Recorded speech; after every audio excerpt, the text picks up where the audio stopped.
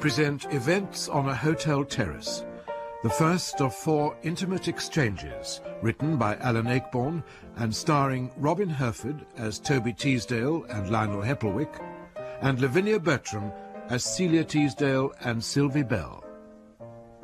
The play begins in Toby and Celia Teasdale's garden, one sunny English afternoon in June.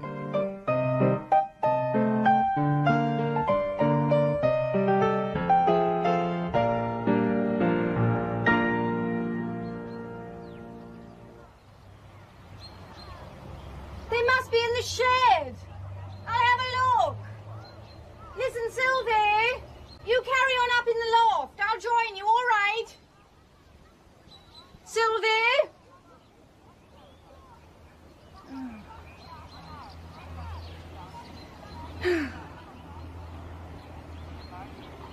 It's no good. I need a cigarette.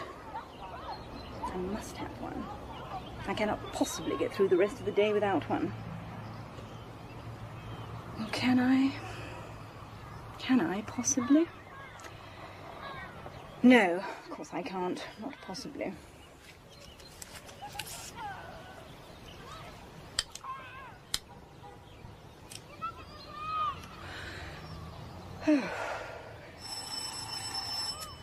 Oh, no. Sylvie! Could you see who that is, if you're not in the loft? Sylvie! Oh, for heaven's sake. Sylvie! All right, then, I'll go. Afternoon, Miss Teasdale.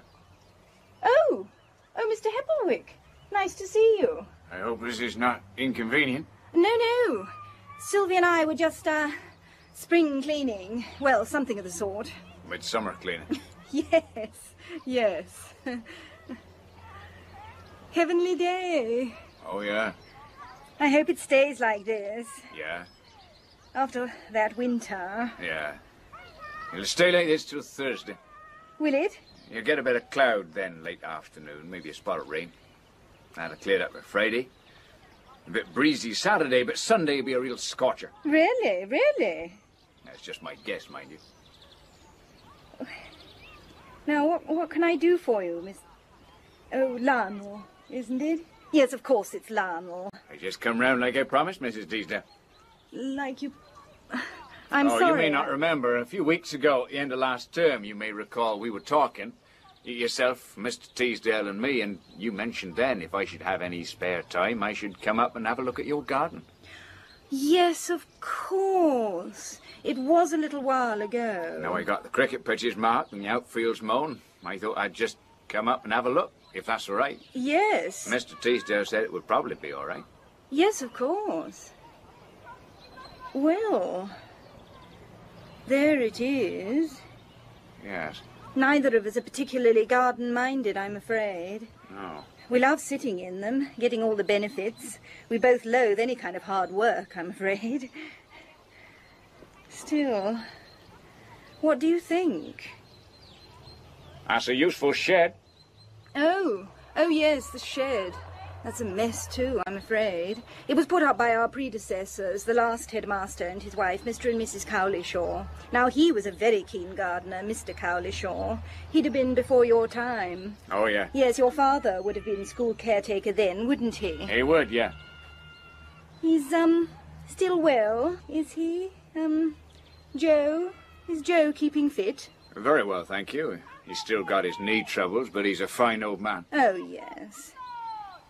Is he coping without your mother? Just about. Still, it was a long illness. It was a very long illness. It was a relief to see her die, I don't mind saying. Yes. Well... Yes, we can do something with this, I don't doubt. Would you like to take a look round? Thank you very much. I mean, there isn't much. What you see is what we have. I'll make some coffee. Would you like some coffee? Or tea? There's tea. A cup of tea would be very pleasant, thank you, Mr. Teasdale. Right. Tea. I won't be a moment. It'll be all right for me to go in the shed, will it? Yes, help yourself. It shouldn't be locked.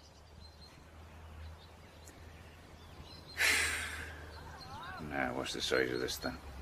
It's about 3, 6, 9. Yeah, about 18 foot. Now then.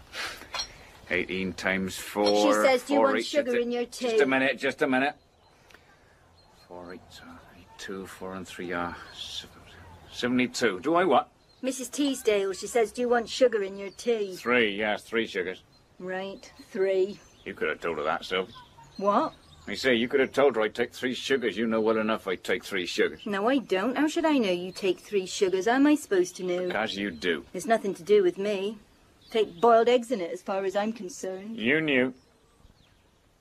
What are you up to in there, anyway? Clearing away the headmaster's empties, eh? Mind your own business. Bet he gets through a few bottles in a week. What you supposed to be doing, anyway? I'm going to work on this, ain't I? Can't wait to see that. Tidied up a bit for her. You were going to do my mum's front, you never did. That's only 2 square feet, not worth it. Still needs doing. Concrete it over, I've done with it. Great gardening tip, that is. Is that Mr. Coombs walking along there? Yeah. Looking for his wife in the bushes, I shouldn't wonder. Who's she with now? That's anyone's guess.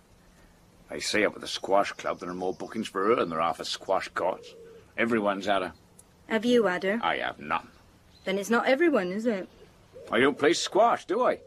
If I want her, I've only got to buy a racket. Anyone with a racket can have her. Better buy yourself one. Can't afford squash rackets. Yes, you can. You're just mean. You won't spend nothing, will you? Not on anybody. Not even on yourself. Not on you, certainly. I wouldn't want you to, don't worry. You going to get my tea? 2 sugars, Dan. 3. We going out Friday or not? I know. Last week you said we were. Oh, I don't know what I said last week. Only if we're not, I'd like to make other arrangements, that's all. If you don't want to take me, I'll go with someone else. Someone my own age. You get out of it. Now, a couple of bags of that, then. What we got here? You want to meet me? Sit down. Half a shovel. Better than none. Weed killer. I need a bit of that around here. Wheelbarrow. No wheel.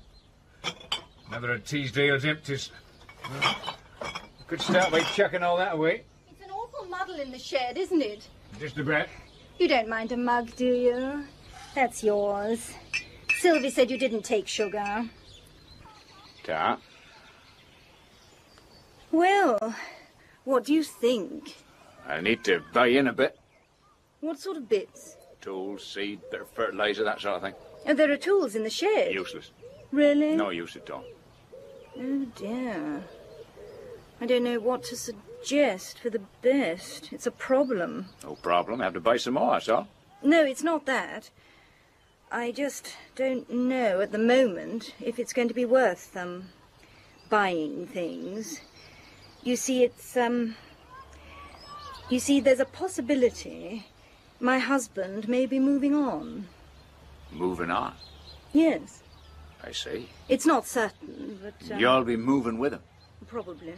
Yes, of course. Or possibly. As I say, it's all quite vague. I see. So, we don't really know. I wish we did. I mean, I don't really want to discuss it, not at all. No. I mean, I don't think people really appreciate the pressures that a headmaster sometimes undergoes. I mean, there are the parents, and the children, and the staff. Well, and his family. They all mount up, inevitably, especially a private school like this. And he's also got the board breathing down his neck, and most of them are... Well, they don't understand about teachers. They're dedicated people, teachers. Oh, they are.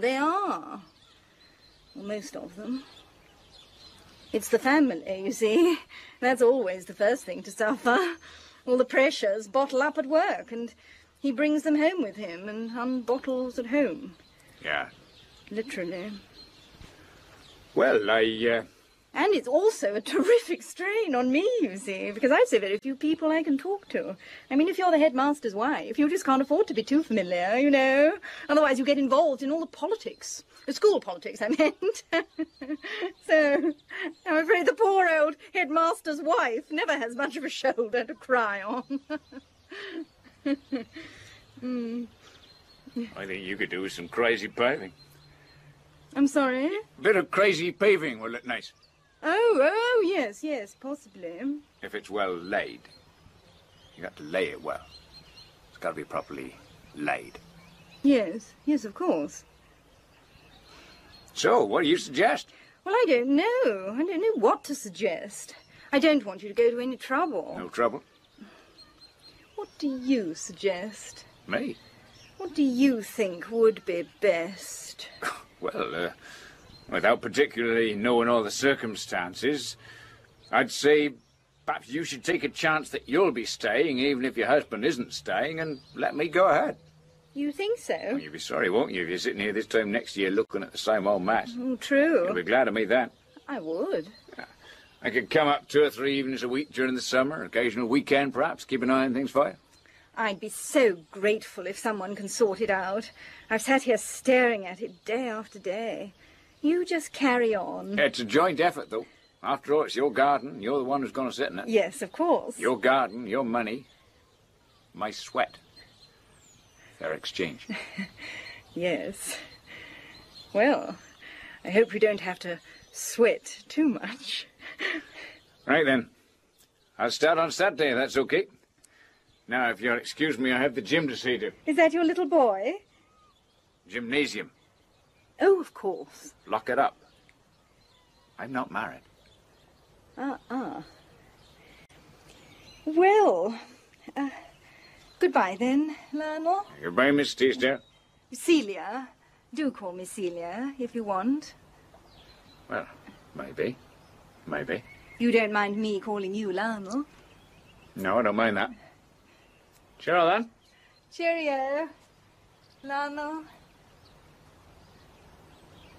Well, now. Don't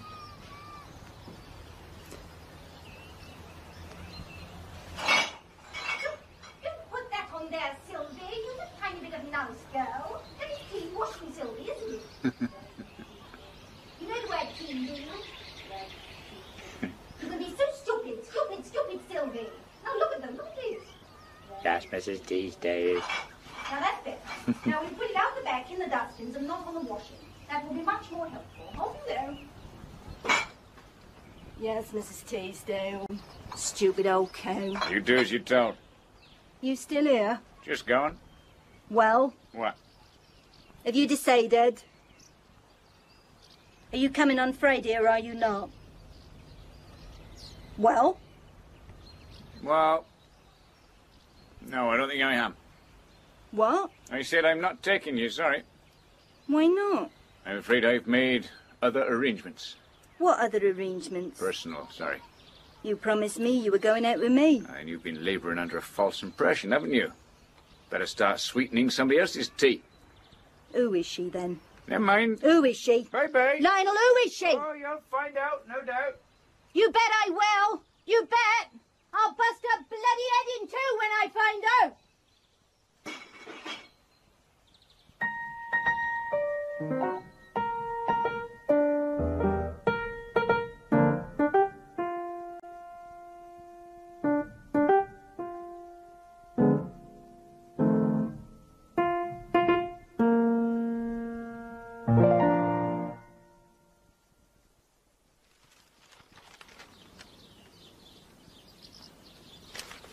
I wish you'd have something to eat. Toby, I don't want anything to eat. a piece of toast, anything. I do not require anything to eat at all. Thank you very much indeed. All right. What is Heffelwick doing in there? Have we any idea? He's trying to tidy it up. Does it need tidying up? Of course it does. Oh, your family in need of a tidy shed? You can hardly get in there. When's he going to do something about the garden? I thought we were paying him for the garden. He's been here 3 days. He hasn't come out of that shed yet. Well, he has to get organised first. He's a useless oaf. Not a patch on his father. Did you know? He marked out the first team cricket pitch and made it a yard short. Whole yard. Bloody ball whistling round their ears. Nearly killed the openers. Well, cricket. Oh, you better watch it. If he gets his measurements wrong here, you'll have flower beds straight through your living room. What's this? Tea. I didn't want any more tea. Well, you've got it. I'm sure half your trouble is you don't eat. I'm sure if you ate, you wouldn't... Well, you wouldn't feel so awful in the mornings. What were you doing in the middle of last night? You were banging around for hours. What were you up to? What?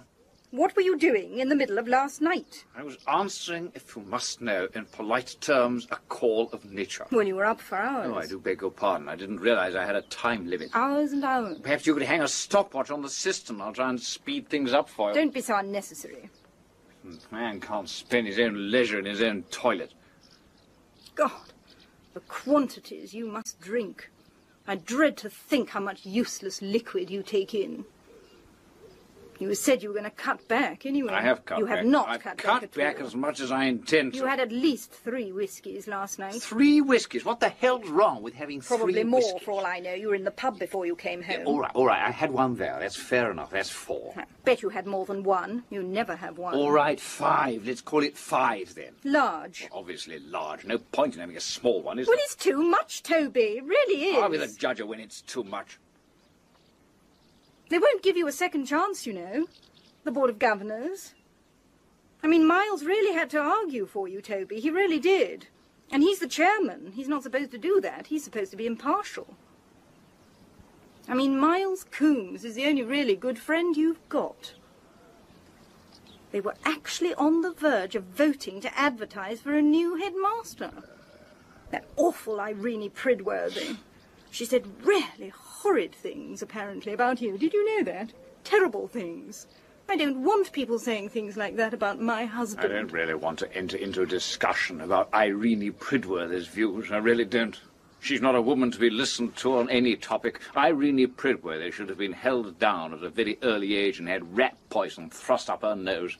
That's all I have to say about Irene Pridworthy. Now that is precisely what I mean, Toby. Now that is supposed to be a headmaster talking. You're supposed to be inspiring. You're supposed to lead people. I mean, all this rat poison up noses. It's so negative. You used to be a positive man, Toby. You really did. I mean, when I used to hear you talk in the old days, I was really so excited by you. All your plans, what you wanted to see happen in education, in our own school and in the country. Well, now you don't seem to want anything, except to stuff things up people's noses. What's happened to you, Toby? Is it me? Well, tell me if it's me. It probably is, usually is. I don't think we want to get into all this first thing in the morning, do you? Well, it's the only time of day when we stand the slightest chance of talking at all. When you're coherent, I may as well say it. If we talk, you'll get overexcited. Then I will probably get angry and break something. Then you will start crying. That'll make me feel rotten, so I'll go off and have another 5 whiskies, and the only one who'll get any fun out of that little lot will be that chap in the shed. Do we always have to shout when we talk? Apparently. We didn't shout in the early days, did we? We didn't talk to each other in the early days. I think that's half the trouble, really. If people stopped talking to each other, there wouldn't be any misunderstanding. Well, we never talk at all. I don't know what you're talking about. Yes, we do, Celia, we do. Well, we sort of half-talk. That's the trouble. We don't say whole things. We say half things. Because we're frightened that the whole thing might be too much for the other one to swallow. So that I go away thinking, what on earth did she mean by that? Did she mean what I thought she said? Because if she did mean what I thought she said, then I am deeply, deeply hurt. Only, of course, you didn't mean that at all. You meant something completely different. Only you didn't say it.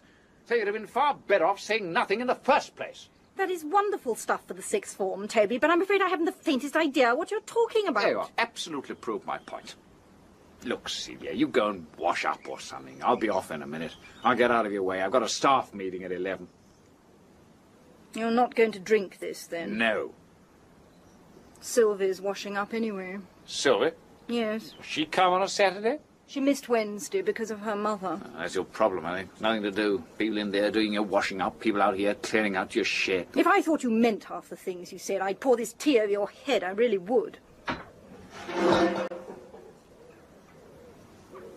He's working very hard, anyway. Probably not working at all. Of course he is. We've agreed he's going to put a lot of crazy paving down. I hope you approve. Celia, I honestly don't give a damn if he covers the whole bloody area in owl's vomit. I'm not going out there anyway.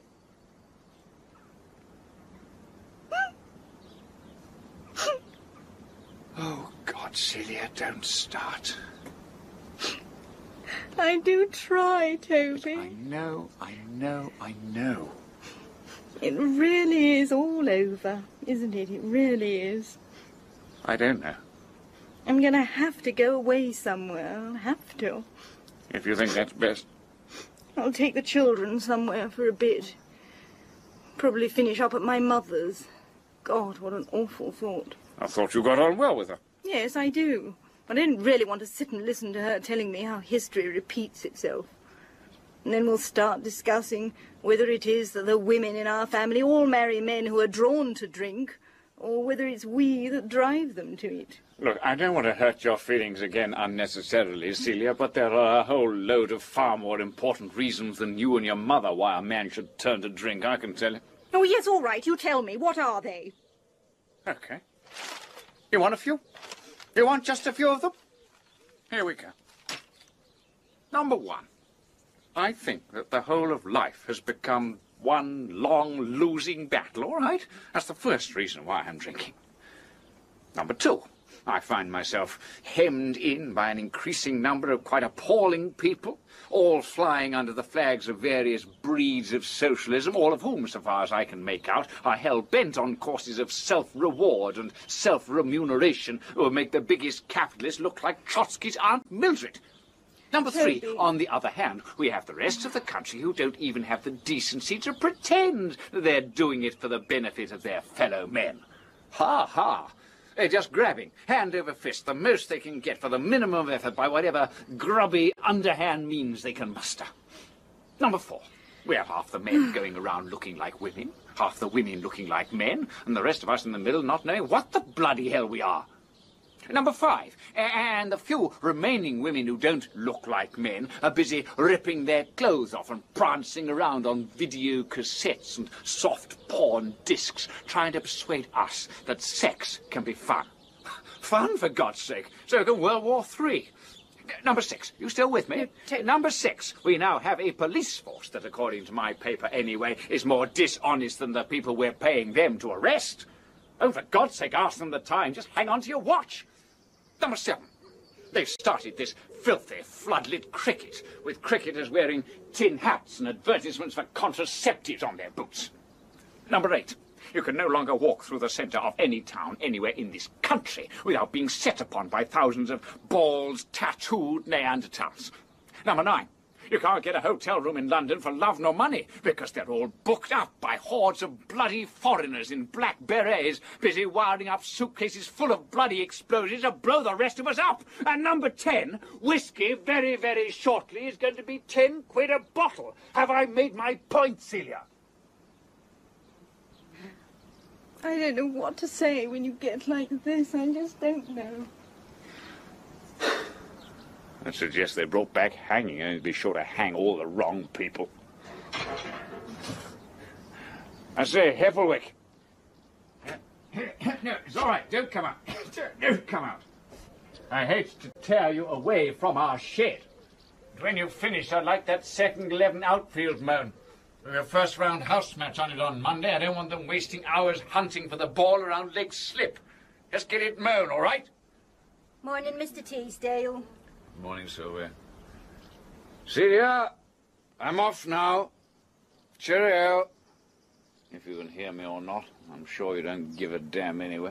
Goodbye, Mr. Teasdale. Bye, Sylvia. Oh. Mind how you go, won't you? Yeah.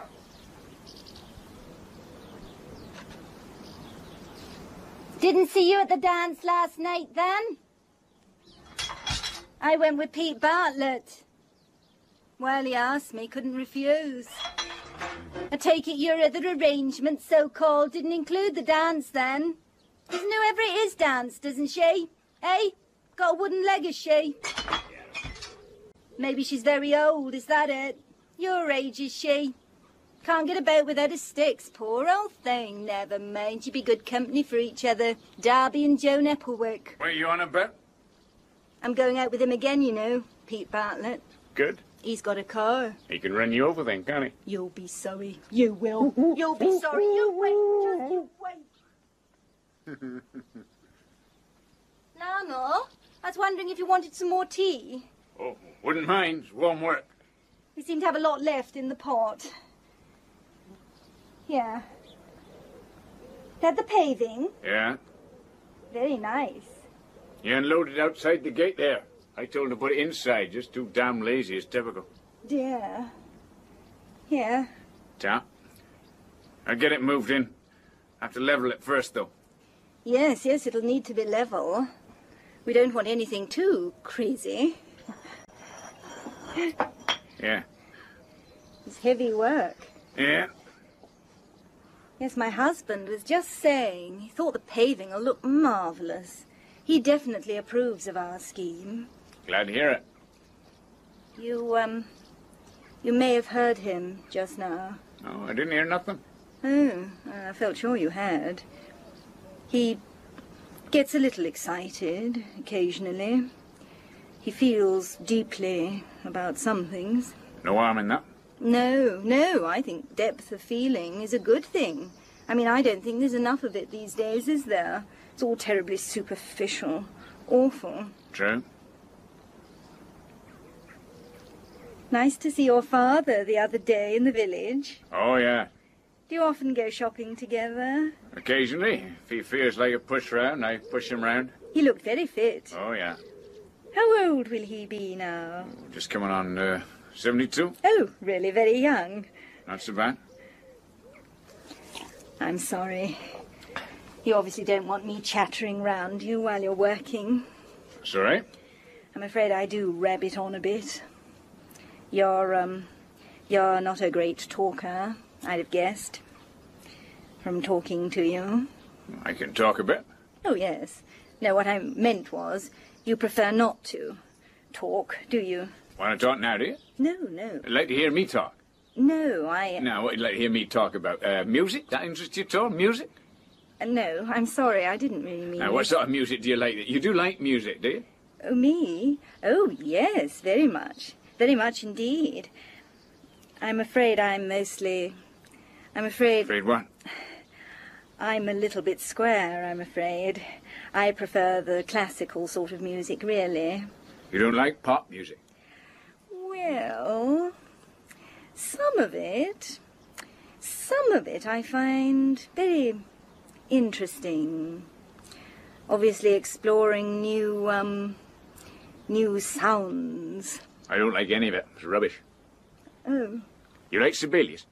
Oh, yes, very much indeed. John Sibelius, 1865 to 1957. His violin concerto's very good, isn't it? Marvellous. And all those swans and things. Swan of Tuneller. Wonderful. Do you know Nielsen? Carl Nielsen, 1865 to 1931. No. Danish. He's not dissimilar. You ought to listen to him. I think you'd like him. Carl Nielsen. Yes, I will. That's something to remember. Well, we have music in common as well as gardens. Yes. My husband's not musical. No. No. So we let the children have the record player, and of course they play all this dreadful stuff. Oh, just look at all this rubbish. If there's anything you want, just help yourself. Heavens! Look at this. It's one of those things, isn't it? Chest expander. Yes. Build your muscles up. I shouldn't think you need this, do you? All this exercise. Still, if you know anyone who... Do you have any brothers or cousins? No. I have 2 brothers, actually. One's in Canada, is doing frightfully well. He's a lawyer, married a Canadian. He's got 4 children. My younger brother, he's in Scotland. He's something to do with the Forestry Commission. He's just got divorced. I see him, now and again, Joey. I hardly ever see my elder brother, Derek. I haven't seen him for years. I'm always meaning to fly over and visit them, but... My mother's still alive, very hale and hearty. Well, she's quite young, not yet 60. My father's dead, but, yes. I used to work for a firm that organised conferences, you know, for businesses and so on, booking hotels and travel. I love travelling. That's how I met my husband. Well, he was at a conference. That was when he was in industry and before he came back to teaching. Then I had children. I was his second wife. So, that's me, really. Very interesting. You're looking very thoughtful and rustic. Thoughtful, not particularly rustic. Oh, I didn't mean that rudely. I live in the middle of a council estate. It's got 2 trees left alive on it. I went to school round the back of the shoe factory. It doesn't exactly make me rustic, does it? No. The closest I get to nature is Pull starting the school mower. Suppose that's fairly rustic. No, I'm sorry. I was pigeonholing. I shouldn't do that. Very wrong to pigeonhole people. They're themselves. Right. Right. What's yourself, then? Well, I've told you all about me. No, you haven't. You told me about your brothers, you told me about your mother, you told me about your father, your husband, and your job. You haven't said anything about you. Well, I'm not rustic, certainly. What do you think I am? You tell me. Be as rude as you like, I don't mind. I'm rather used to it. Go on, pigeonhole me. Well, I'd say you were just a little bit short on self-confidence just at the moment. Yes, that's possibly true. Very shrewd of you. You're a bit like a woman who's just fallen off her bicycle. How do you mean? You skinned your knees, got a bit nervous. Only thing to do in those cases is to get remounted, right? Yes. Get pedaling again. Your legs working. Your thigh muscles aching. Well... Only way. Can't spend the rest of your life lying on your back in a ditch now, can you? No. I think I've rather lost the thread of this. You know what I mean. Extending this bicycle thing a bit further, I mean, where am I pedaling to? I mean, am I just pedaling for the sake of pedaling, or am I supposed to be pedaling towards something? It depends which direction you're pointing in. 2 things can start happening when you start pedaling.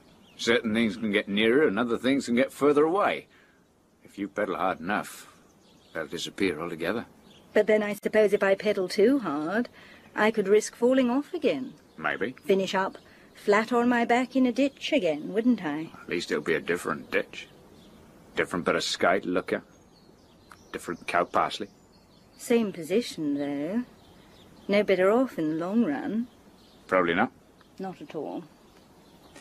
If you feel like that, I should put your bike away in the garage if I were you. It's awfully warm now, isn't it? This has been a marvellous spell, hasn't it? Oh, you've done a marvellous job in here. That's so much clearer. So much. Yeah. This is ridiculous, isn't it? I mean, it just doesn't happen. Well, it does happen. It's ridiculous. It's like Lady Chatterley. I can read as well. I'm sorry. That's terribly rude again. Wouldn't mind being him. Not really. Yes, I know. But I mean, there was a vast class and social difference there. She had a title and he was a gamekeeper. I mean, I'm straight middle class. Middle class, not even upper. My father was a chemist. I mean, that's middle, isn't it? Manager of a chemist is nothing very grand. And you're a... I'm an ordinary working-class lad.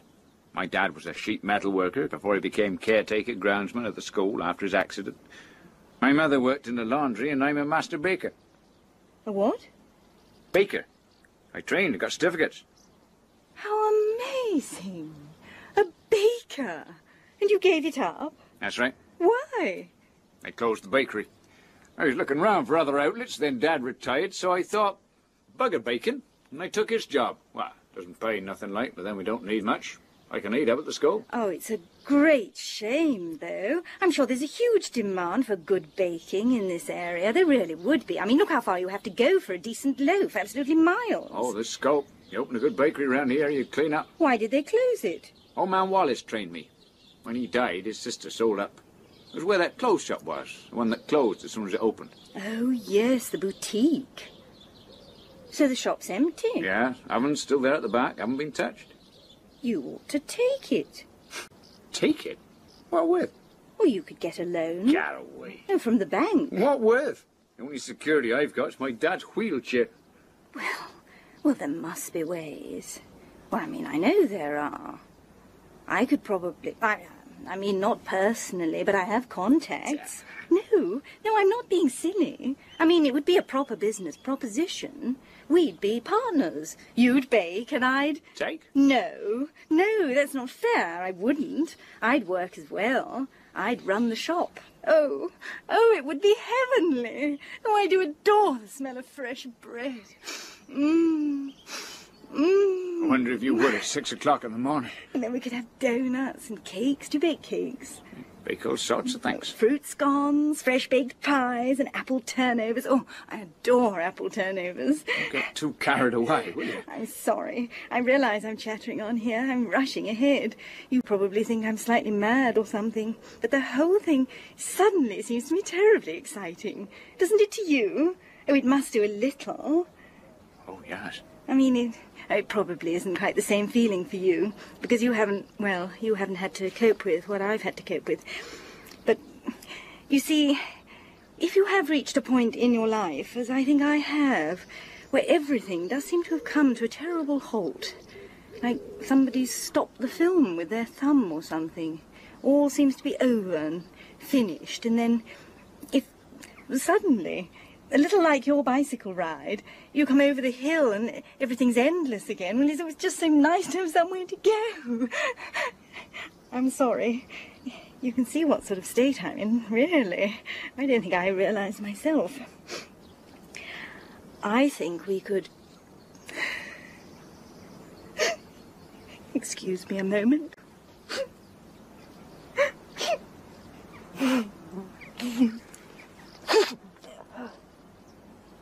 Yeah. Oh, I do beg your pardon. I really didn't realise quite how much I'd let things get on top of me. Been laying in the ditch too long? Yes. Oh, dear. Oh, I wish I wasn't a woman sometimes. Why not? I don't know. I sometimes think life might be easier. I'm glad you are. A woman? Yes. Makes it worthwhile being a man. Oh. Thank you. No, I'm sorry. I think I'm going to have to go indoors, lie down or something, and have a cold bath and wash my hair. I don't know. Will you excuse me? Yes, of course. Heppelwick, you useless oaf! What's that? Are you going to mow this bloody pitch or not? Oh, right, yeah, Miss Teasdale. Yes, I will. Right. Lionel! Lionel! Lionel! Where are you off to now, you rotten bugger? I'll break her bloody neck if I find out who she is! I really will! I turned down all my best offers for you! Lionel bloody Heppelwick! Rotten bugger. Knows he can twist me round. Bloody Lionel! Bloody Heppelwick! I bloody well! I'll bloody kick him round the bloody... too bloody right! Right up his stupid bloody... Stupid ass. But he doesn't check the pen. Bloody well! Yeah. All right, what are you doing here? No, not bloody isn't fair. I give him bloody not fair. All I do, he gave him, he just don't give a bloody monkeys. I'm sorry, could you say that again? You bloody wouldn't understand, would you?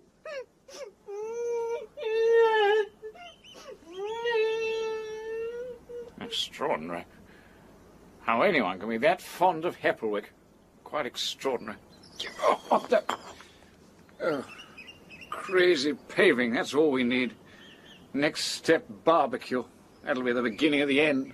Middle class is living it rough. Standing out in a light drizzle, setting fire to 400 quid's worth of fillet steak, everything tasting of meth's tremendous. Oh, it's you. Apparently. Where's Lionel Heppelwick? Lionel Heppelwick is hopefully just starting to mow the outfield of the second 11 cricket pitch. All 18.5 yards of it. He was doing our paving. Getting on like a house on fire, wasn't he? The Egyptians could have done with him when they started pyramids. Get him on the job, they'd still be burying Nefertiti. I thought you had a meeting. I did, and it's over. Already? Senior prefects meeting, that's all. Suggestions for the improved day-to-day running of the school. Didn't take long. They made suggestions, I vetoed everything and sent them packing. That's democracy. Not having 13-year-olds telling me how to run my life. I wanted to word with you. Oh, yes. Have you been crying? No, it's hay fever, I think. You look as if you've been crying. And would it be so surprising if I had? No. Well... Then have you? What? Been crying? No! I said no. Can't you take no? Sylvia was. Was she? Just now, when I came back, crying her eyes out. Sitting there, muttering rural incantation. What was the matter? I don't know. Putting a curse on our shed, perhaps. No, I think it was Heppelwick. Oh? Fancy crying over Heppelwick. Doesn't leave you much emotional reserve when something really important happens to you, does it? I mean, how the hell's she going to behave when she gets a flat tire on her bike? What? Bike. Oh. You all right? Yes. I'm glad you are, because you look absolutely ghastly. Thank you so much, Toby. That's so morale-raising. No, I meant you looked as if you'd recently been used as a footbridge or something. I think you're in need of a break. Oh, my God. Look, I came back. Why? Because. Well, because. Because I say a lot of things, some of which I wish I hadn't said when I've said them. To you. Well, then I've always said a lot of awful things to you. Let's face it, the mainstay of our whole relationship is based on it. Me saying awful things to you and you accepting them. Can't quite think how it started, but it always has been like that, hasn't it? You know, walking across the field there, I was trying to remember the first time I was ever rude to you. What an extraordinary comment on our relationship, isn't it? Most couples I know, when they suddenly feel nostalgic, they bring out the wedding photos, or they remember their honeymoon, or when he proposed. You want to remember the first time you were ever rude to me. Yeah, I was just trying to remember why it all started. It started, Toby, because at one stage I don't think you actually meant all the things you called me. When you called me a grimy old insole, or whatever, it was presumably meant as a joke. Now I think you mean it. I never called you a grimy old insult. Did Toby, you say the most awful things to me sometimes. I don't think you realise. Really? Really. I mean, that new dress I wore the other day for the school concert. Just as we were getting into the car, you said I looked like a baboon in drag. No, it's not funny, Toby. It really isn't. No. I mean, it would be very different if I was terribly glamorous and confident. Then perhaps I could take it, but I'm not. I mean, some nights I get home, I look at myself, and I wonder if you're right. Oh, now, you know I didn't mean that. You don't look like a baboon. This video was uploaded to the channel Thinking Out Louder. Please like, comment and subscribe to the Thinking Out Louder channel. Thank you.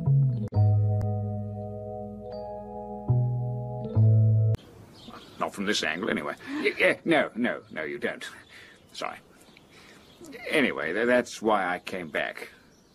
To say I was sorry. And it's quite the most marvellous day out there, so I was going to ask you for a walk. Walk? Yes. Where to? I don't know. The pub, if you like. Yeah, no, not the pub. Well, just a walk.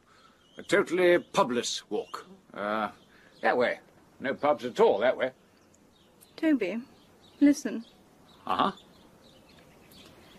I think you should know, Toby, that this morning I came within a very inch of leaving you. Oh, No, yes, I know it's something we've said before in the heat of the moment, but this time it was quite considered and fairly calm.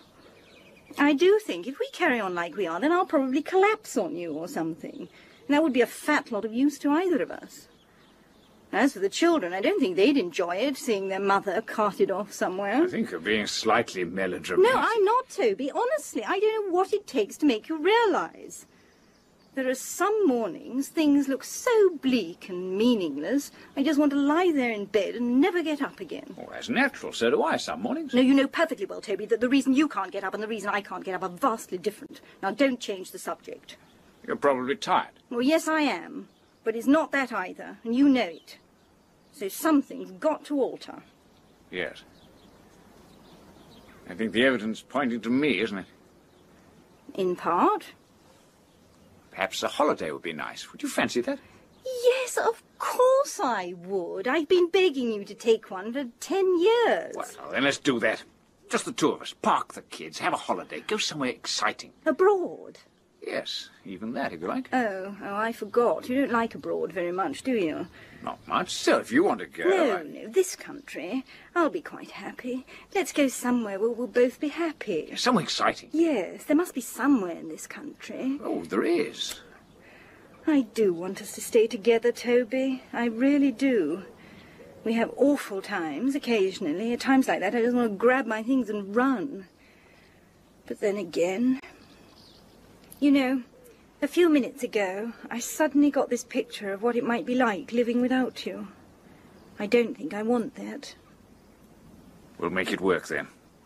I promise. We'll make it work. Better go for that walk. It may rain later.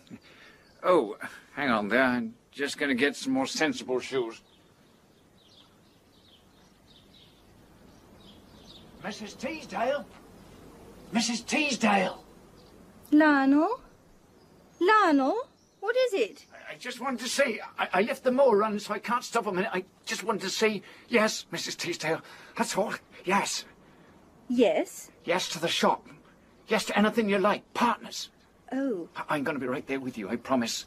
I know what you were trying to say to me earlier, and I think you understood what I was saying to you. So, okay. That's all I want to say. Okay. Lionel, I'm afraid I don't think it is. What? Okay. I don't think it can be. Not realistically. I don't quite follow you a minute ago. Yes, I know, but thinking about it, well, realistically, Lionel, it was absurd, wasn't it? Absurd? I'm sorry. It's probably my fault. I'm in a rather unpredictable state at the moment, up and down, like one of those ping-pong things. Please, I beg you to forget everything I said. I behaved hysterically and irresponsibly. I'm sorry. It's all this crazy paving and the heat. Now, you go back to your mower, and I've got to go out. All right? See you later, then. I hope. Bye-bye. Oh, no. You don't get rid of me that easy. Not that easy. I'm not bloody taking second bloody place to any bloody body. You wait. Just you wait. I love you. Do you hear me, Celia? I love you, Mrs. Teasdale.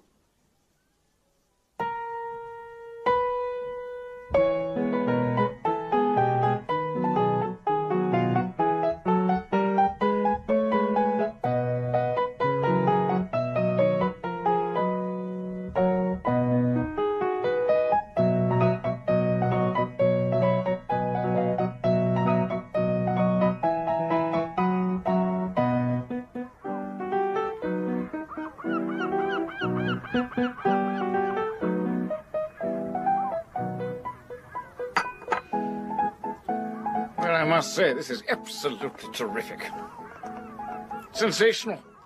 I mean, I couldn't have had a better holiday if I planned it myself. I wish you had. I mean, what an exciting place this is. How on earth did you find it? All this activity, people rushing hither and thither, the laughter of vivacious diners at the crowded tables, mingling with the gay sound of passionate gypsy music. Oh, all right. The dizzy riot of colours, the giddy throng swirls first this way and then that. It's like the first act of Carmen out here, isn't it? The glint of sunlight on the twinkling spokes of passing wheelchairs. The merry clatter of walking frames mixing with the cheery whistle of howling hearing aids. and the clatter of dentures closing around stale angel cake. Now, all right. I didn't realize you brought me here to die. I'd have packed my dark suit. I brought you here to rest. That's all, rest. In peace. 1 week. That's all we're doing, 1 week. Consider yourself lucky. The doctor wanted it to be longer. If he had his way... Well, he didn't. I don't know what we're doing here at all, quite honestly. Waste of time. All I did was fall over. I just fell over. You didn't just fall over. What's wrong with falling over? Isn't the first time I've fallen over. I know that. Won't be the last. I'm sure. Well, then. This was a rather different sort of falling over, wasn't it? I mean, you weren't... Well, it doesn't normally happen to you in morning assembly. I don't know why you're moaning. At least you've had a warning. A little heart tremor that says be careful.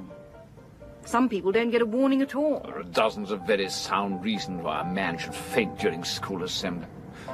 Waiter! Waiter! Oh, God. What do you want? More tea? No, I wanted a paper. A paper? Yes, a newspaper. Just because we've landed here in this geriatric Valhalla doesn't mean we can't keep in touch with the rest of the poor mortals. We could read the school's blown up. You never know your luck. Waiter! Do you think he's just ignoring us on purpose? I don't think he heard you. He's not used to us mad young things. Do you honestly mean to say you couldn't find anywhere livelier than this? Not at this time of year. Not at that short notice. Oh, well. Would you like to go for a walk? No. Well, we ought to do something now we're here. We are. We're sitting here waiting to go home again. Yes, you always were hell on holiday. I remember that from the dim, distant past on our last one. 10 years ago, or whenever it was. It's no more fun for me. It really isn't. I don't want to be here. I'd much sooner be at home. Perhaps you're missing Lionel Heppelwick. Oh, don't start that. He's probably missing you. You have to laugh. I'm not laughing. Bloody cheek. One of the reasons I sacked him. Really? It wasn't. Because of me? If I thought you got rid of Lionel because of me, I really would... You didn't? No. You promise you didn't? No. I got rid of him on the strength of what he, as school groundsman, had done to our first-team cricket pitch. He tried his best. His best was an act of vandalism on a scale unrivaled since the Visigoths first went off on a works outing. Well, so long as it wasn't me, that's all. You're glad he's gone, though, aren't you? Well... Oh, come on. Yes. The man absolutely plagued the life out of you. Yes.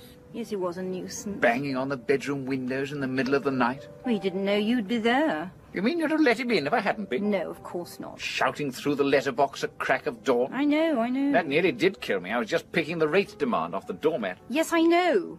Don't know why you're defending him. You nearly called the police. Well, he did get obsessive. He was a lunatic. Absolute cockeyed fixation. If I ever see him again, I'll... It must be a serious mental disorder, mustn't it? Wasn't as if you encouraged the man, was it? Was it? No. I'm saying you never encouraged him. I said no. No. It's one of those people. Quite common. They just sit down one day and pick someone out of a phone book, ring them up, tell them they just got engaged to them. Some poor bloody woman doing her morning wash suddenly finds herself engaged to a chap on the end of a phone she'd never even met. He was quite harmless, though. A man who did what he did to a cricket pitch is capable of anything. I mean, I wasn't frightened by him, or threatened. I did get irritated, I suppose, but... Well, there were nice touches. I got quite fond of the little bunches of flowers in the milk bottle. You didn't feel that at the time. Whenever I came home, I always found you crouching behind the sofa in case it was him. And he never finished my crazy paving, either. Still, I suppose in retrospect, it's quite pleasant. I mean, to feel one has created quite such a depth of feeling in someone, however misguided. Yeah, I'm sure Mussolini felt much the same way. What's the matter? Nothing. I'm sitting there looking like a stuffed puffin. I was just surveying life ahead, and it rather depressed me. Well, at least you've got some. According to you, I've hardly any left at all. Look, I'm going to get a paper. These waiters are obviously trained not to respond to vocal sounds or hand signals. Short of rolling coins on the floor in front of him, I can think of no other way of attracting his attention. Now, when I come back, hang on to the table, because here's an exciting bit. We will go for a walk. Oh, so now we are going. We'll stroll along the promenade very gently in case I fall down. And we'll stroll back again, and if you're very good, we'll sit down in the lounge and wait for dinner while we both enjoy not having a drink. Then we'll slip up to the Arctic suite and so to bed. That's not too exciting, is it? It's no more fun for me. I'm relieved to hear it. I'm not suffering alone. See you in a minute. This is the sort of music that makes you want to jump up and dance the night away, isn't it? Ha, cha-cha-cha. Silly man. I see. I see. What? Mrs. Teasdale. Lionel. It's Lionel, Mrs. Teasdale. Yes. You haven't forgotten me, have you? Lionel. No, of course I haven't. Lionel. Lionel, Mrs. Teasdale. What are you doing here, Lionel? Shh, Mrs. Teasdale, I can't talk now. They're watching me. They are? They watch every move you make. You can't do a thing. Who are these people? Mr. Hobjay, Mr. Hobjay? the assistant manager, him on duty, he's watching us. Oh, I see. He's just in there on the trolley. Look, I must talk to you, Mrs. Teasdale. I must see you urgently, please. I must talk to you alone. Yes, I'm coming, sir. I'm just coming. Lionel, we simply Please, can't. Mrs. Teasdale. Where are you? Yes, sir. I'll be right with you, sir. Oh, heavens. Oh, Lord. Oh, God. Here we are. Oh, The Evening Chronicle. A journal as packed full of incident by the look of it as the town it serves. Local man's hat blows off. Story and pictures inside. Want to look? no. Why have you moved? I haven't moved. Oh, no, nor you have. It's just the tea things that have moved. You've stayed where you are. Are we off, then? Just a minute. What? I've Just what? nothing. You all right? Oh, yes, yes, yes. Coming, then? Change your shoes. What? Those are your indoor shoes. Indoor? Now, you know perfectly well they are. I bought them for you to wear in the hotel. You want me to go up to the Arctic suite? Yes. And change into another set of shoes? Please. You realise you're talking to a man with a suspected heart tremor. Yes. And you're proposing to send me up 3 flights of stairs to change from one perfectly sound pair of shoes into another. Oh, well, go in the lift then. Use the lift. The lift is jammed full of old ladies joyriding. You can't get into it. You know that. Oh. Oh, all right. That's what life's all about, really, isn't it? Changing shoes. One man in his time wears many shoes. Oh, it's impossible. I can't. It's impossible. He's impossible. Everything's impossible.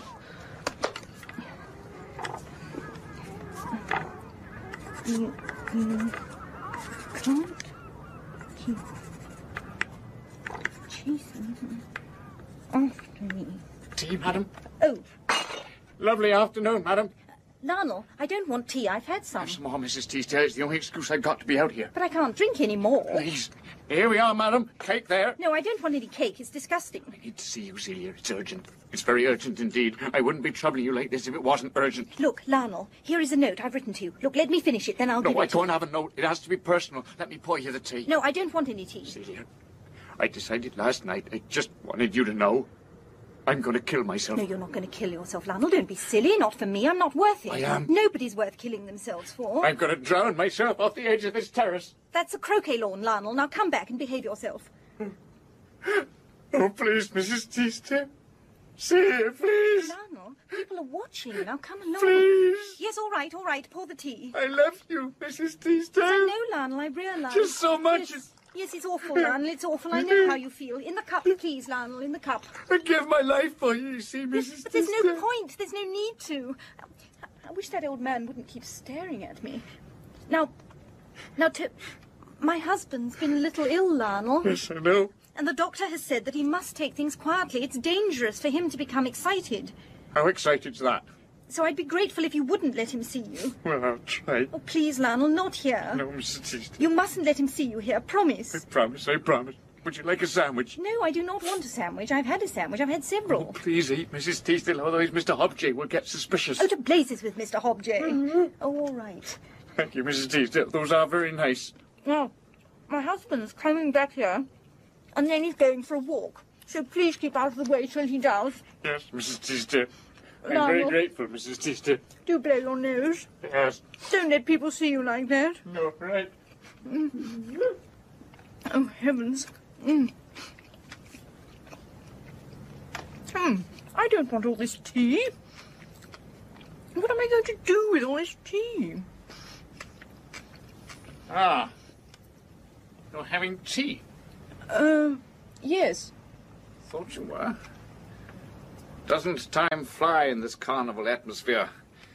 Seems like only 10 minutes ago since we were last having tea. I felt like some more. Did you? Yes. Doesn't sound like you. I'm on holiday. I want to be different. Oh, is that what people do on holiday? Be different. Right, hang on, I'll just put my shoes on the other feet. So you're not ready for a walk? No, you go on. Go on. Yes, I'll be a little while. Why? Because I want to finish my tea. I see. Are you're going to make a habit of this? Double meals? I don't know. Only if you intend eating 2 dinners this evening, I think I'll just join you for the second one, if you don't mind. Please, you go on, Toby. You go on. What's this? Nothing. What is it? Nothing. It's private. Give it to me. Can't keep choosing. No, it's not. Chasing after me. Would you mind giving that to me, please? It's very private. Strictly private. Thank you. What the hell is it? It's a poem. Of what? I thought I'd... Oh, it's silly. I thought I'd just try and write some poetry, that's all. Because we're on holiday. Yes, Thank God we're only here for a week. that's all. Otherwise I'll finish up with a 24-stone poetess. I had you marked as a prose woman, didn't I? Well, there you are. If you are home first, please put gas on Mark 4 and boil kettle, that sort of thing. No, you are totally wrong. Just as you settle for being married to Jane Austen, you find all along you've been living with a closet Edith Sitwell. I'll catch you up. What's the matter with this one then, Edith? Got a bit stuck with it, have you? You can't keep chasing after me. I've started on my second tea. How am I doing? Oh, do go away. With any luck, I'll get one free. Well, that's a start. Set you on your way, Edith. Any help? Oh, Toby. Poems. I don't know what the hell you're up to, Celia, and I don't really want to know. I just wish to God you'd pay me the compliment of not treating me like a complete imbecile. I'm going for a walk. I'll leave you to your stanzas. Oh, go on. Go away. And good riddance. I hope you fall in the sea. Nasty, sarcastic, conceited man. Oh, I don't know why I bother. Tea for one then, was it, madam? No, it was not. Thank you, madam. I have to keep bringing them out, Mrs. Teasdale. Otherwise they ask what I'm doing out here. But, Lionel, I don't want any more tea. It's ridiculous. No, you see, the point is, as long as there's tea coming out here and dirt is going back, he won't be curious, you see, Mr. Hopchie. But he can see there's nobody else out here but me. No, he can't, you see, because he's just round the corner there with his trolley. He has to stay by his trolley because the old ladies pick up the cakes, as long as I let him catch a glimpse of me now and again. There you are, madam. I don't know why we're the only ones out here anyway. Most of them prefer it in the lounge so they can hear the music, you see. Yes, that's why we came out here. Yes, it's not quite Sibelius, is it, Mrs. Teasdale? No, I haven't much time. No, neither have But I. you must listen. Listen to me, Celia. The fact is, I love you. Yes, we know all this, Lionel. Please, The truth... please. I love you. I love you to a degree I never thought possible. I need you, and I want you, and I mean to have you. I love your voice. I love your eyes. I love your hair. I love your body. I love your hands and feet. I love all of you. I dream of you, Celia. I wake up and I'm hurting because I'm thinking of you so hard. It's a pain when I'm not with you. Nobody should be in that sort of pain. Nobody. Not for love. So I'm asking you, please. Please. Because I'm not going to stop following you ever. You're more than just important. You're everything. You're the north, south, east, and west of my life. You're just the universe, Mrs. Teasdale. Oh, Lionel. Oh, dear Lionel. Nobody's ever said anything as beautiful as that to me. Ever. I don't know what to say. I just don't know what to say. You say yes, Lionel. Yes, please. No, it isn't as simple as that. It isn't. I wish it was. I'd love to be your universe. I really would. All you have to say is yes, that's all. That's not all. I have a husband, Lionel. I've got children. Husband, he doesn't love you. I've watched him. He doesn't love you. He doesn't care about you at all. Well, he does, Lionel. I think he does. He just doesn't make a great show of it. If I were married to you, whenever you step through that front door every morning, every evening, I'd be there to kiss your feet. Yes, well, that's not awfully practical, Lionel. Not once you're married. He doesn't love you. You tell me honestly that he loves you. Well... Honestly, can you swear that he loves you? No, not now. I don't know that he does. Right. Have a sandwich. Thank you. But what about the children? I've got 2 children. I couldn't abandon them. We can look after them. Oh, Lionel, they're terribly expensive. They're worse than a car. They need paying for endlessly. I mean, even if I worked, we'd need to... We could do it. What? You mean you'd honestly take on 2 children that weren't even yours? We could cope. I'm good with kids. Oh, you're mad. Simple. I better clear this table. Bigger stuff. Yes, we had a little rain earlier in the week, madam, but we've been very lucky these last couple of days. It's ridiculous, Lionel. You can't. Is that a fact, madam? I didn't realise that. No. Really, we couldn't. That's very good, madam. I hadn't heard that one. You know, nobody's ever said, ever, not to me. Is that a fact? I'll say one thing. It's awfully nice to feel wanted. Yes, you want to look at the aquarium, madam, when you got a minute. Oh, dear God, I don't know what I'm doing anymore. Then there's the botanical gardens. I have a husband down there with a heart condition, Lionel. I should take him to see the dolphins, madam. And I'm walking out on him. And you'll have a great time. Mind you, he'll probably outlive us all. Do you know, I'm suddenly feeling terribly happy. It's most peculiar. I'm probably getting hysterical. You may have to slap me, Lionel. Oh, I couldn't do that, Mrs. Teasdale, not to a gas. I'm just terrifically excited. It's all so dangerous. Might get away with kissing you if you like. No, I don't think you would. No, we mustn't start that. Not here. Would you have another sandwich, then? Oh, Lord, I suppose so. How did you know we'd be staying here? I found out. How? Sylvie told me. Sylvie, she's still talking to you? There was nothing promised there. There never was. Only what she invented. She'll be all right. She'll find someone her level. She's a very shallow person. Stood next to you, Celia. Well, she's much younger. Oh, she's quite a little bit younger. I don't think she'll ever get much older either. She's a narrow girl with narrow ideas who wants a narrow life, which she'll no doubt get, but not from me. Poor Sylvie. Would you mind finishing that sandwich, Mrs. Teasdale? Lionel, I'm bursting. Just 1 or 2 more. Look, I think I'm going to have to put some in my bag. And if you could manage a swig of tea as well, I'd be grateful. Well, I'm certainly not pouring that in my bag. I'm sorry, Celia. It won't be a minute or 2 longer, just while we arrange our plans. There we are, madam. Nice cup of tea. Bet you're just about ready for that.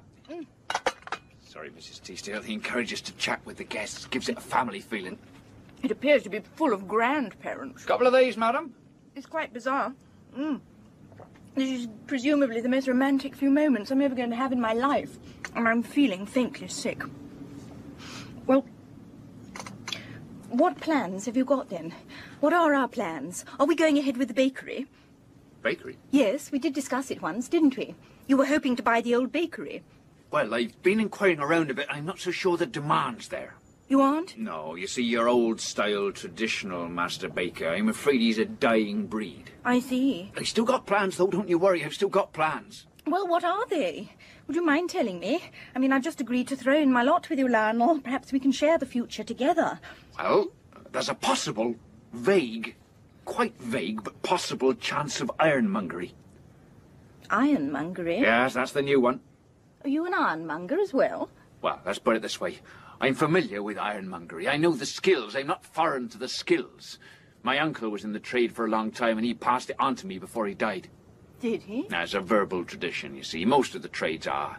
One ironmonger passes it on to the next. Yes. Yes. You don't sound too keen on that. Well, possibly. But then I had a thought. What about a greengrocer's? Ah, yes. Now that's an idea. Now, you always need a greengrocer, don't you? That's the good thing about them. No matter what you eat, you need a greengrocer's. Yes, Sandwich? yes. Oh, thank you. But the snag there is that we've got 2 already in the village, so maybe the market's a bit full, and that's a pity, because I do know quite a lot about greengrocery. Lionel, have you got any plans at all? Yes. What? It'd take too long, Mrs. Teasdale. I'd better clear these away. You haven't got the first idea about anything, have you? I have. I got plans this eye, Mrs. Oh, Teasdale. all right, then. Where are we all going to live? What about a house? Supposing my husband chucks me out, which he's quite liable to do. Where are we all going to live? That's my place. Oh. It's a bit small, mind you. Is it? My father's there, you see, him in his wheelchair. Yes. He's a wonderful old man, you know. He taught me all I know. Did he? He's a poet. Yes, the point is there's no room. Not really, that's what I'm saying. You also will have to find somewhere. Well, I'm not complaining. I just want to know what the position is. Well, I was thinking, the other thing, you know, that did occur to me is of possibly becoming an estate agent. Then we'd be more or less guaranteed a house. Yes?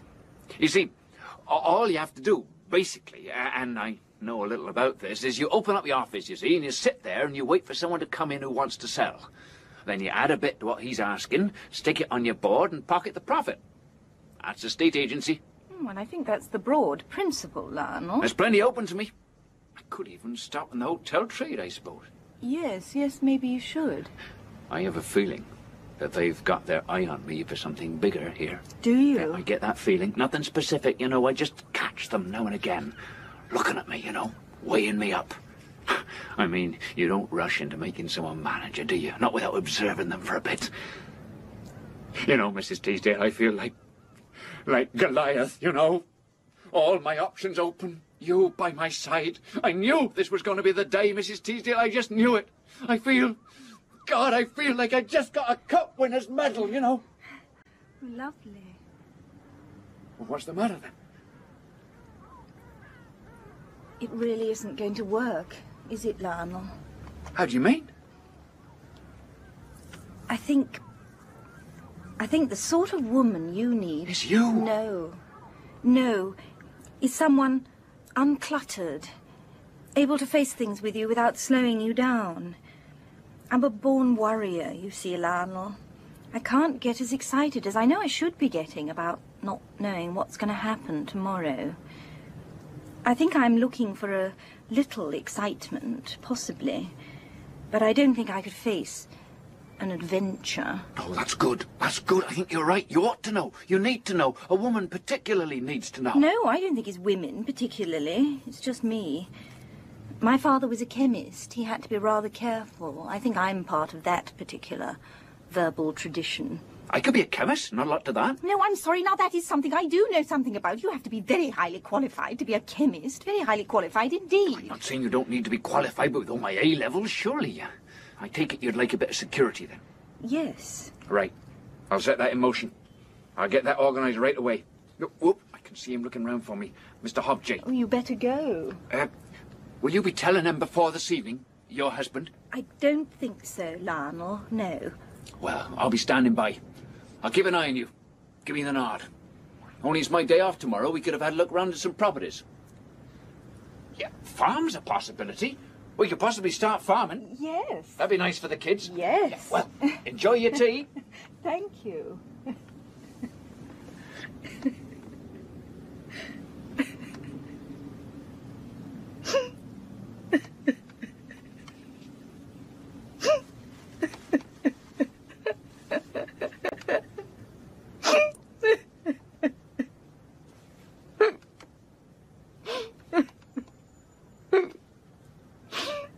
Oh, God! All I need are hiccups.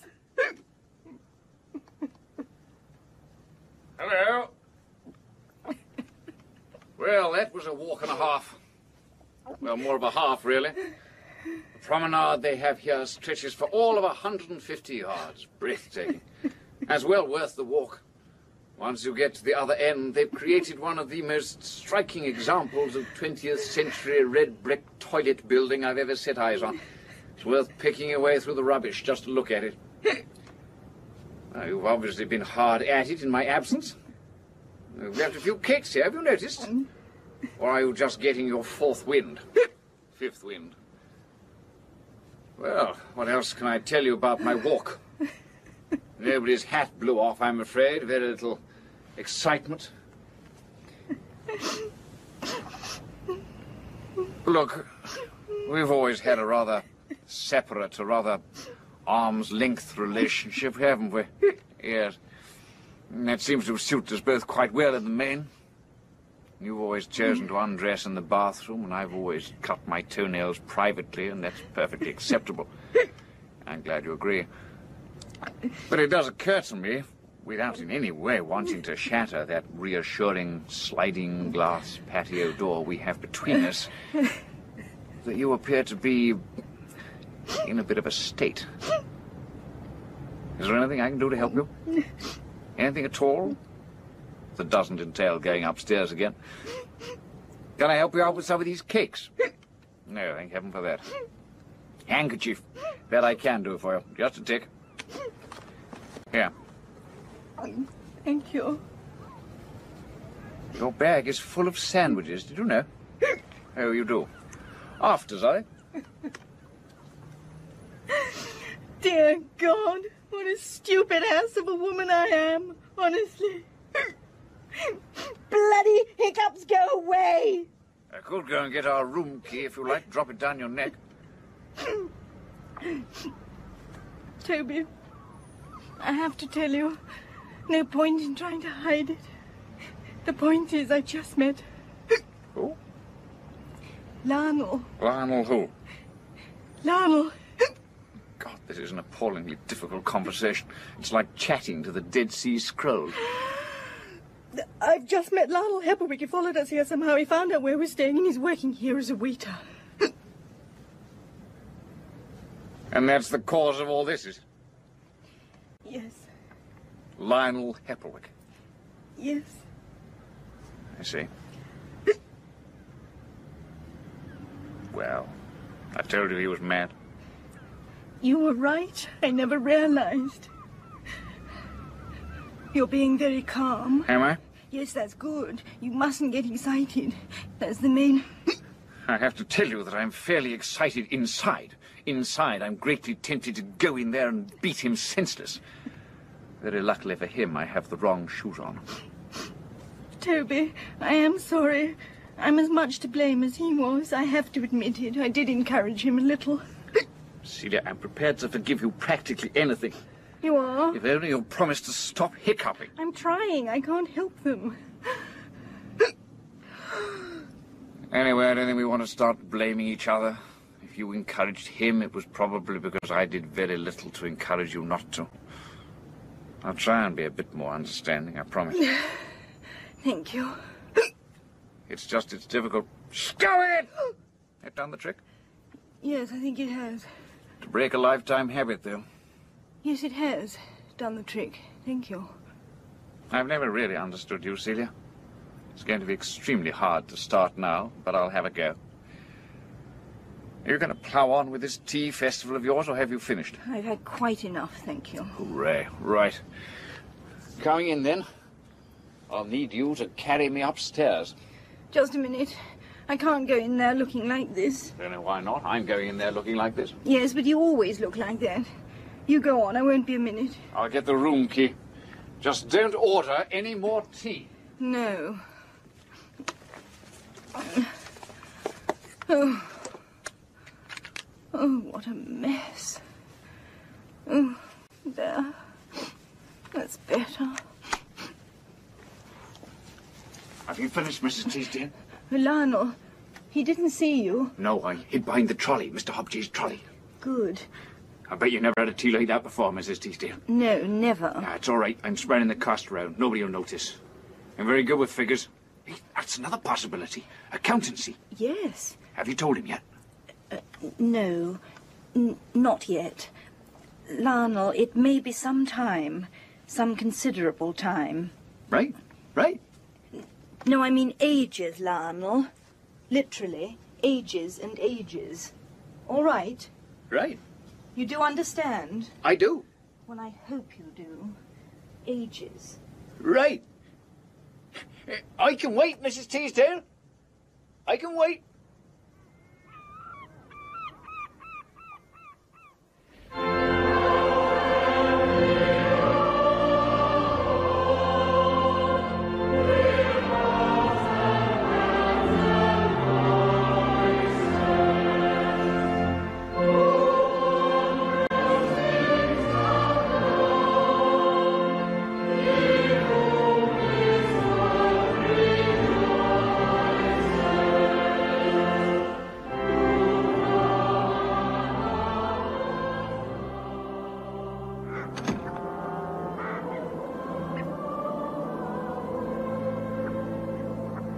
You all right? Of course I am. You suddenly got up and went out. I just felt like some air, that's all. You felt peculiar again, didn't you admit it? You felt ill. Celia, I have not felt ill in 5 years now. Stop fussing around me, woman. You felt dizzy. Dizzy is not ill. Dizzy is dizzy, which is something totally different. I might describe you as dizzy, but I don't think you're ill. I wanted to come out. I got up very discreetly in the midst of that appalling cacophony and crept out. You cannot creep out if you're headmaster. The whole school saw you, everyone turning round wondering where you're going. I thought you must be seriously ill. Well, I'm not. So stop standing there like a piebald parakeet and go back in again. All right. It's quite a nice service, Toby. Really is. It's right. It's quite touching. 50 years of the school since it was founded. It's not bad. Not bad. And there are 3 ex-headmasters there. Isn't that lovely? Oh, that's not so good. Looking at that trio line up there, you wonder how the hell the place lasted 50 years. They're all charming men, great characters. I wouldn't trust any of them to park my car. Pasty, wishy-washy, pastel liberals to a man. Toby, we are in church. We are not in church. We're in a churchyard, standing among a lot of dead people, none of whom can hear me. But if they could hear me, they'd all stand up and agree with me, because most of them are down there because of people like those 3 in there. I'm going back in. I'm not going to bother arguing with you. You wouldn't know how to argue with me. Well, I might just surprise you one day. You might. I doubt it. Parrots don't argue, they just repeat themselves. You have such contempt for me these days, haven't you? It's just sheer contempt. Maybe you've always had it, I don't know. And now you don't even bother to hide it. You think I'm a fool. You think I'm just a comic turn, someone you could use for your stupid jokes and sarcastic remarks and whenever you want to show off. You're so busy scoring off me and belittling me, making me look that high in front of people. Well, I'm sick and tired of it, Toby. I'm just sick to death of it, and I'm not... Quietly, No, not quietly, Toby. To hell with you. I'm very sorry, this is a churchyard, but to hell with you. You can make your stupid, bigoted, cruel jokes on someone else. I'm finished. That's it, finished. Goodbye. Celia. Celia. Oh, she'll be back. Back to boring old Fognall.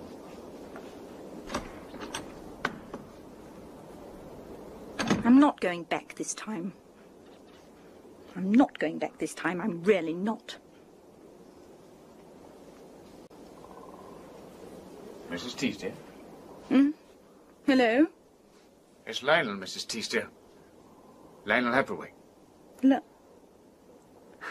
Lionel? So it is. I didn't recognize you. Well, it's been a long time. Yes. It was 5 years. Right. I meant to arrive for the service, only the traffic's very bad. Oh, was it? Have you had to come far? North London. Oh, I see. I didn't want to miss the service because, well, I still feel a little bit part of the school somehow. And, of course, for my dad. He was 10, 15 years ago. Oh, yes, indeed he was. I'm sorry he... Yes, for the best, though. Bird just over there. Yes. So, obviously a lot's been happening to you. Quite a bit. Looks as if you're doing quite well. Yes, can't complain. Well, after I last saw you that time at the hotel, I think you made me realize, Mrs. Teasdale, that I needed to do some thinking about myself. Yes. Half of me wanted to carry on hoping you'd, change your mind.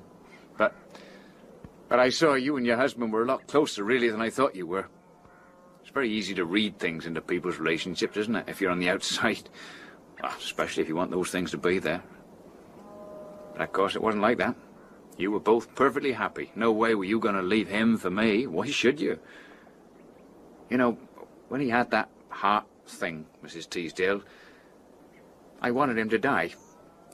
Isn't that terrible? I really wanted him to. Well, he's very much alive. Yeah, I'm glad for you. So anyway, I met this other fellow who was a waiter with me at the hotel, and he suggested we set up this taxi firm together, because he knew we could grab the hotel trade, you see. So we got this car between us, got a license, and off we went. Drove it 24 hours a day between us. A couple of years, we had 3 or 4 people, and then we started a van. A little bit of moving here, a little bit of moving there, Got a few more vans. Now we're in rental. Just this year. Got a couple of dozen of them. We keep growing. Heavens! It moves fast, my partner. I'm very impressed. I'm really glad to see you, Mrs. Teasdale. I'm pleased to see you, Lionel. You haven't changed. You have. I should hope so. Oh, I did bring you something. I suddenly saw this, and I thought you would like this. Here. Oh. It's a cassette. Oh, thank you. Thank you. Hope you got something to play it on. Yes. Yes, I think I can get hold of something. That's Symphony No. 4 by Carl Nielsen. You remember? Oh, yes. Yes, I do. He called it The Inextinguishable. Sort of reminded me of you, you know. Inextinguishable. Oh, it looks lovely. Thank you. I'd have brought the wife down, only she's not feeling too well today. Why? Yeah, she's 7 months pregnant. She didn't feel like the journey. Oh, I see. This will be our second. We got one little girl, Cheryl Jean. Oh, lovely. I've driven them down for the ride, but the car, you know, makes her feel a bit sick when she's expecting. Oh. She's very nice. I think you'd like her. She was an air stewardess, she was. Oh. She's Norwegian. Ah. I'll bring her down next time. Yes. I have to keep an eye on her if I do. All the lads round here, I know what they're like with big, tall blondes, falling over themselves. Yes. Well, I suppose I better go in, catch the end. I parked the car there. Be all right, would it? Yes, it should be. Oh, it looks a nice car. Yeah, BMW. Nice, isn't it? New. Yes. You coming in? In a moment. Right. See you after, perhaps. Right. Good to meet you again, Miss Teasdale.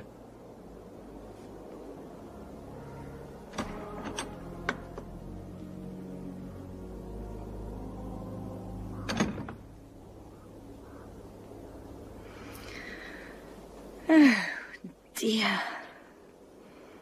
You stupid, stupid woman. Oh, dear.